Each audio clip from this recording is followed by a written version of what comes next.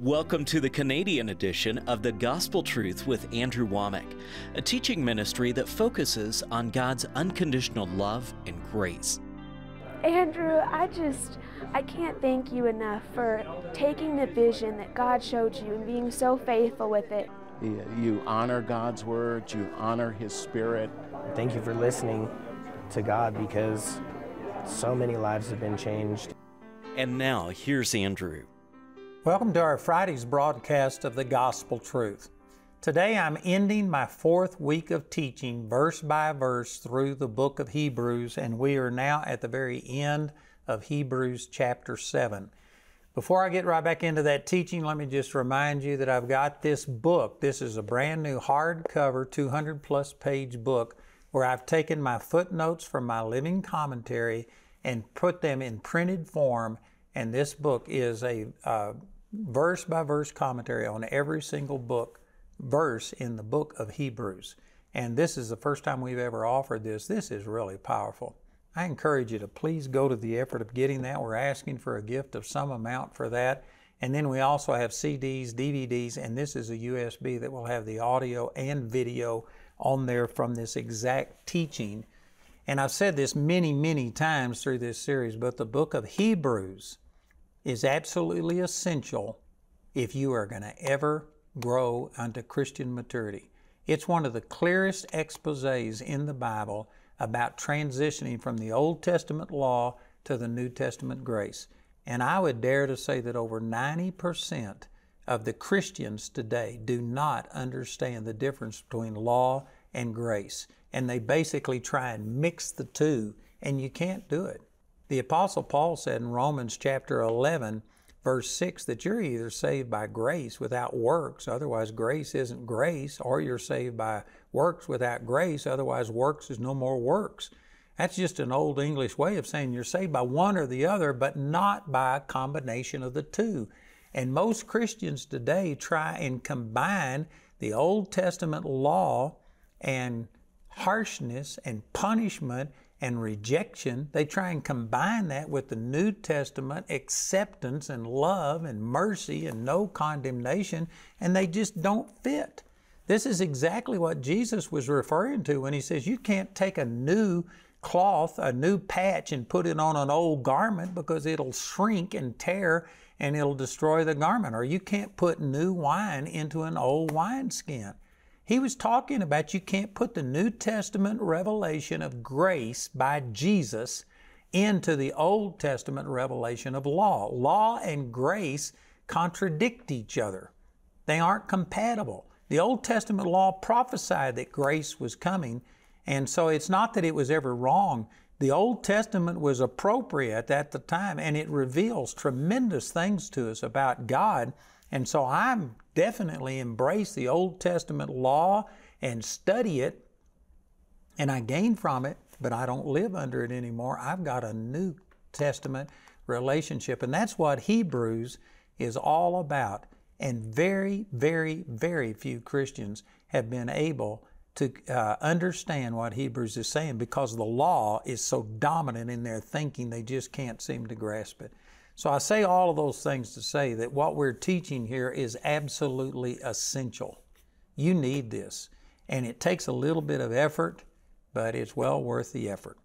So we've been talking about the book of Hebrews, and specifically that Jesus is our high priest, and He is a high priest after the order of Melchizedek. That started to be said in Hebrews chapter 5. It's really amplified in Hebrews chapter 7, and we got down to Hebrews 7:27, and it says here that Jesus does not need daily as those high priests to offer up sacrifice, first for His own sins and then for the people's. For this He did once when He offered up Himself. This word once in this verse is going to be one of the main points of Hebrews chapter 9. So you need to remember this. Hebrews 7:27 says Jesus offered Himself once. Basically, the average Christian today believes that Jesus has to offer Himself every single time we sin, that we lose our right standing with God and we have to go back and get Jesus to reapply His blood to us. You'll hear people use this terminology. You need to confess that sin and get it under the blood. And they're talking to Christians. But Hebrews chapter 9 and chapter 10 will show you that through one sacrifice, Jesus perfected you forever. Hebrews chapter 10 verses 10 and 14 say that, and I'll get into more detail. But this is hinted at right here when it says that He did this once when He offered up Himself. And verse 28 says, "For the law maketh men high priests which have infirmity, but the word of the oath, which was since the law, makes the Son who is consecrated forevermore." Man, that is awesome. So now in chapter 8, Hebrews chapter 8, verse 1, he goes back and begins to start trying to summarize what he had said up to that point. In other words, he said all of these things to lay a foundation, and now he's going to build upon this. So the first few verses of Hebrews chapter 8 are a summary of what he had already said. In Hebrews chapter 8, verse 1, it says, "Now of the things which we have spoken, this is the sum. We have such a high priest who is set on the right hand of the throne of majesty in the heavens, a minister of the sanctuary and of the true tabernacle which the Lord pitched and not man." And again, the terminology here, some people just, what is this talking about? It's saying that the tabernacle that Moses built, and then later the temple that Solomon built that was patterned after the tabernacle, these are things that men built with physical materials, but they were only a picture of the true temple of God that was in heaven. And you can see that later on as it goes on through here. In verse 3 it says, "For every high priest is ordained to offer gifts and sacrifices, wherefore it is a necessity that this man have somewhat also to offer. For if he were on earth, he should not be a priest, seeing that there are priests that offer gifts according to the law." At the time this was written, the temple of Herod was still standing in Jerusalem, and there were Levitical priests that were still offering animal sacrifices and all of the meat sacrifices and the drink sacrifices and offerings and things like this. So this is just saying that Jesus is a high priest in heaven, in the true temple. He's actually appearing in the very presence of God and offering sacrifices for us. Because if He was here on the earth, at the time this was written, they still had people that were offering sacrifices in Herod's temple.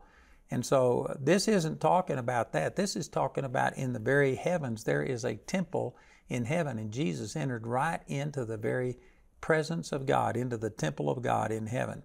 In verse 5 it says, "Who serve," this is talking about these priests here on the earth, "serve unto the example and shadow of heavenly things, as Moses was admonished of God when he was about to make the tabernacle. For see," and now it begins to quote, "See, saith he, that thou maketh all things according to the pattern shown to thee in the mount." So all of this is going back and saying that Moses didn't just come up with this tabernacle on his own, and he didn't design something of his own making. But when he was on this mount, Mount Sinai, he was 40 days and 40 nights in the presence of God, came down, broke the tablets, went right back up. So he spent a total of 80 days in the presence of God without food or water. And he literally saw into heaven, and he saw the temple that was in heaven. And the Lord gave him a charge and said, "See that you make this tabernacle here on the earth according to the pattern that was shown you on the mount." And so there is a true temple in heaven, and the tabernacle was a representation of it. In verse 6 it says, "But now he hath obtained a more excellent ministry, by how much also he is the mediator of a better covenant, which was established upon better promises." Boy, again, this is so radical, and people just read over these things and don't think about it. But this was written to the Jews. That's the reason it's called Hebrews. It was written to the Jews who were just married to the Old Testament law and the sacrifices and the rituals and all of the feast days and all of the different things that were done. And here comes this writer saying that now, through Jesus, we have a better covenant established upon better promises. and it's a better covenant. This was so offensive to the Jews. Man, they loved the Old Testament law, even though it was hard on them and it was beating them down. And there are scriptures in the New Testament, like 1 Corinthians 15:56, that sin was strengthened by the law. 2 Corinthians chapter 3, verse 7 says the law was a ministration of death. 2 Corinthians chapter 3, verse 9 says the law was a ministration of condemnation. It says in Romans chapter 7 that the law made sin come alive, and it deceived me and it slew me. And I could just go on talking about the effects of the law. These were negative things that the law did. Now they were appropriate at the time because people had been defeated by sin. And they didn't realize how deadly sin was. They were looking around and thinking, well, everybody's living this way. And they just lost their knowledge of what right and wrong was, and they just didn't understand how deadly sin was. So when God gave the law, it brought their conscience back to a proper standard, showed them their need for God, and that was the purpose of the law. Not to set them free, but to show them how ungodly they were, so they would quit trusting in themselves and they would call out to God for help. And if you use the law for that purpose, to show people their need and to show them what a great sinner they are and to condemn them and to kill them, if you use the law for that purpose, it still has a purpose today. There are people today thinking that they can just change their gender, that they can have sex with somebody of the same sex, that they can go out and commit adultery, that they can lie and steal, and that God doesn't care. And for people like that, the law still has a purpose. That's over in 1 Timothy chapter 1. The law is good if a man use it lawfully, knowing that it's not made for a righteous man, but for the ungodly. And if you use the law to show people their sin and to get them to come to the end of themselves, then the law is good. But once you come to Jesus, the law doesn't tell you anything good. It doesn't tell you what Jesus has done for you. All it does is show you your sin and your need to be judged. And the purpose of that is to drive you to God. But once you come to God, you don't need that condemnation. You don't need all of this. You get changed on the inside. And so, because of that, the New Testament grace and the way we relate to God through mercy and grace, not through performance and condemnation and driving people to God through fear. The New Testament is a better covenant established upon better promises. And boy, again, this just infuriated the religious Jews of the day when the book of Hebrews was written, and it infuriates the religious people today. I can guarantee you there are people watching this program who have been taught nothing but law. They think that you've got to do everything right and that God rewards you for good performance and punishes you for bad performance. And people who believe that are just incensed by the things that I'm saying. And yet I'm quoting to you Scripture, Hebrews chapter 8, verse 6, that Jesus has obtained a more excellent ministry by how much also He is a mediator of a better covenant. Better than what? Better than the Old Testament law, and it was established upon better promises. And then it goes into the Old Testament and quotes Old Testament scriptures to verify that this isn't contrary to the Old Testament law. It complements the Old Testament law. The Old Testament law prophesied the end of itself. It promised that there was coming a better covenant, and He begins to show that. In verse 7, He says, "For if that first covenant had been faultless, then should no place have been sought for the second.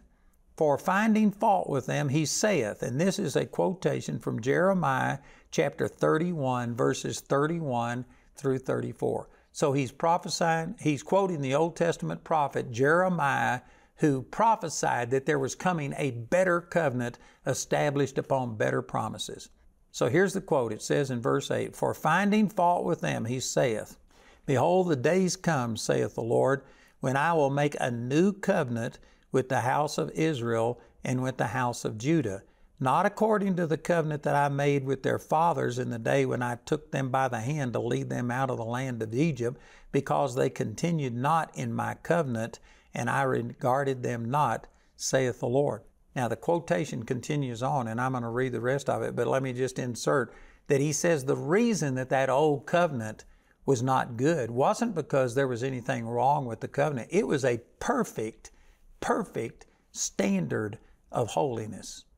Everything in the Old Testament was correct. The problem with the covenant wasn't the covenant, it was the people who were under the covenant. They were imperfect, and you can't have imperfect people living up to a perfect covenant.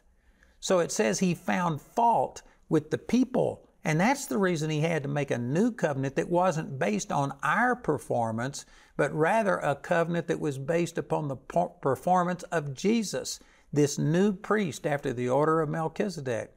And so the new covenant is not based on our performance. It's based on what Jesus did, and all we have to do to access that is just enter by faith. Romans chapter 5, verse 2 says we have access by faith into this grace.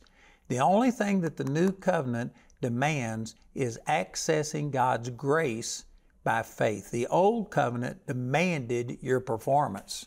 And the problem with that old covenant was none of us performed perfectly. And so instead of getting the blessing, we got the curse.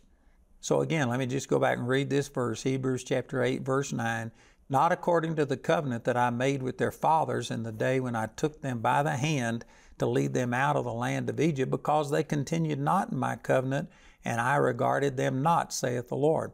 For this is the covenant that I will make with the house of Israel. This is still a quotation from Jeremiah chapter 31. So this is the Old Testament prophet Jeremiah prophesying about this new covenant.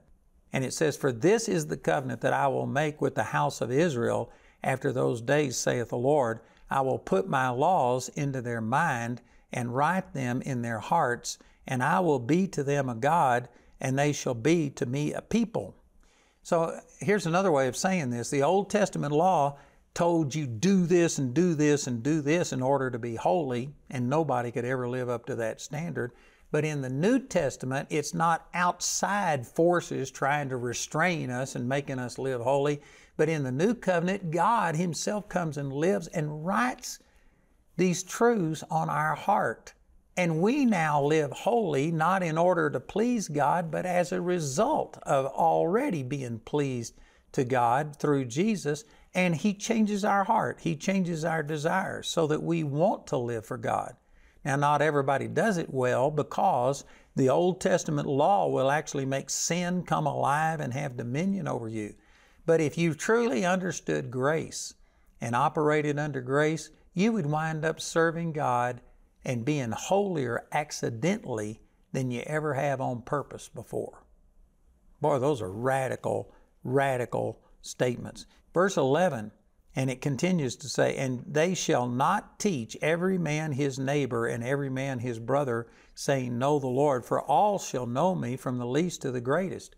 What this is talking about is, instead of having somebody from the outside tell you what God is like and tell you this is who God is and this is how He acts, the people under this new covenant would be born again. They would be born from above, and they would have an intuitive knowledge of God.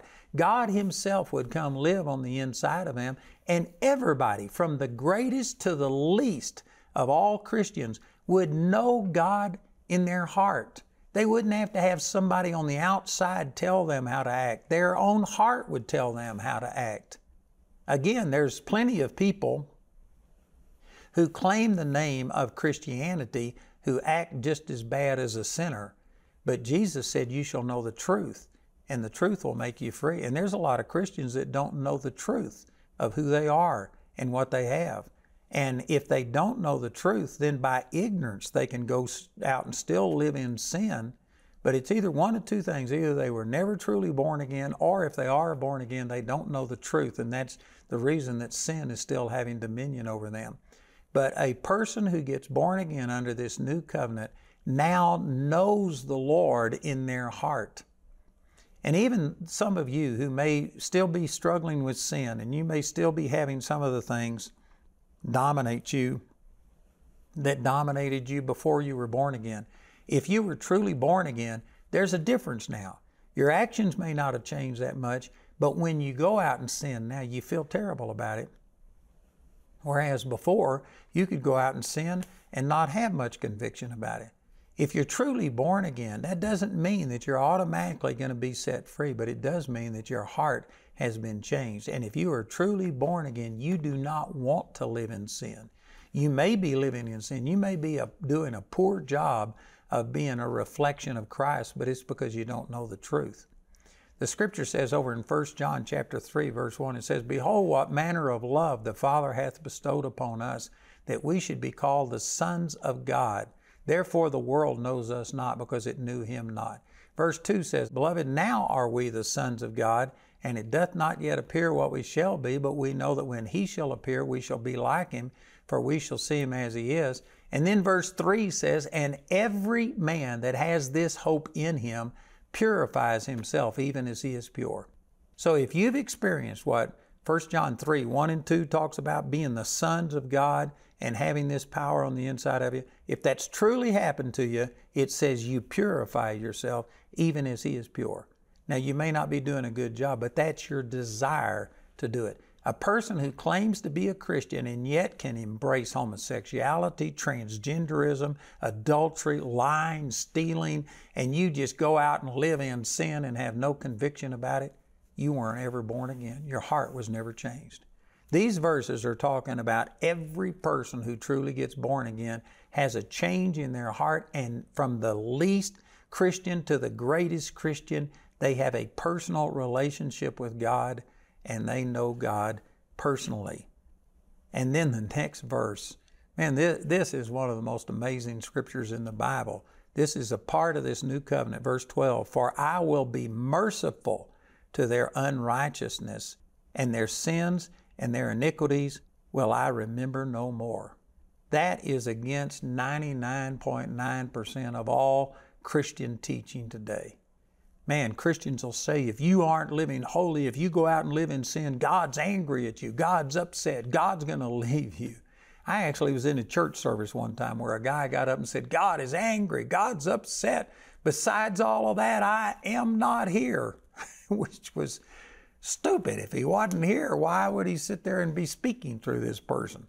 But this is what a lot of people do. They think that when they mess up, that God is angry with them.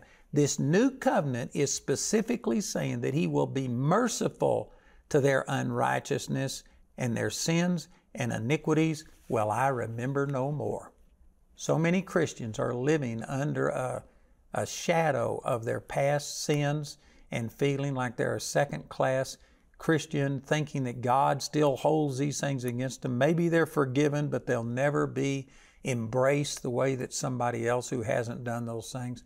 That is not part of the new covenant. That's at the very least your own conscience condemning you, and probably at the worst, Satan magnifying your conscience and just beating you down. But that's not part of the new covenant.